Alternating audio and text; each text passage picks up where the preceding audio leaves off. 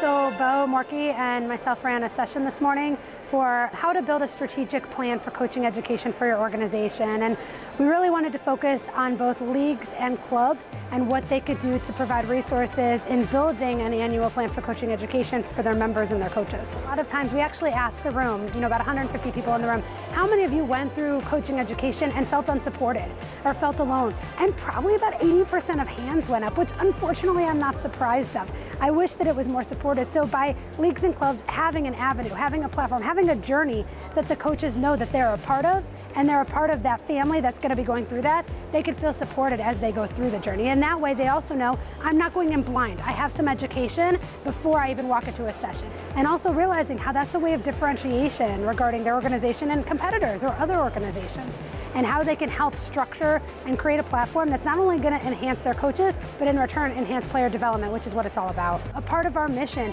is the idea that it's available, it's accessible. We're here for you. How can we help you be successful and what you want your organization to look like? So not only are we building an avenue for players to develop and grow, an avenue for coaches to get educated, but we're also helping our organizations kind of understand what their philosophy looks like and create an identity, which is only going to help them in the process. So excited to kind of bring this convention to a close. Had an opportunity to meet some amazing people through the kind of little socials that we hosted, and just kind of bumping into old friends and seeing people we haven't met, as well as meeting new people, which is always a point of it. Mike, do you have anything to add? Thanks, Marcy. We're thrilled to have offered the add-on session with La Liga and then the field session Wednesday night. And the session you and Bo just put on was fantastic. Very well attended, very engaging, and it explained who we are and where we're heading in coach education. And now we're focused on how do we add value to membership. What can we do? What feedback are we getting from our clubs, from our leagues, and ways that we can support them on a go forward? And we're really excited about some of the initiatives that are coming out.